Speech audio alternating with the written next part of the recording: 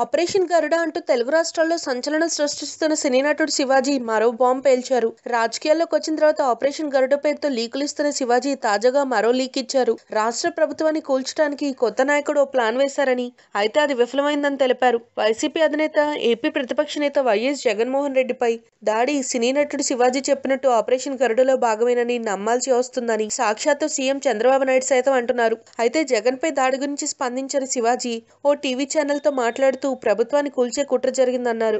జాతీయ పార్టీతో కలిసి పొరుగు రాష్ట్రంలో రేవంత్ రెడ్డి ఇరికించినట్టు ఇరికిద్దామనుకున్న ఓ కొత్త నాయకుడు ప్లాన్ వేశారంటూ సంచలన ఆరోపణలు చేశారు.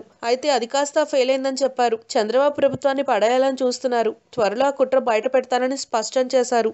ఇవన్నీ చెప్పిన శివాజీ ఆ కొత్త నటుడు ఎవరన్న విషయం మాత్రం చెప్పలేదు. పేరు ప్రస్తావించకుండా కొత్త నాయకుడు అంటూ సంబోధించాడు. అయితే ఆపరేషన్ గరుడ పేరుతో తాను మొదటి నుంచి చేస్తున్న ప్రతి మాటలకి కట్టుబడి ఉన్నానని శివాజీ తెలిపారు. If you like the video, please like us and subscribe Tollywood Nagar.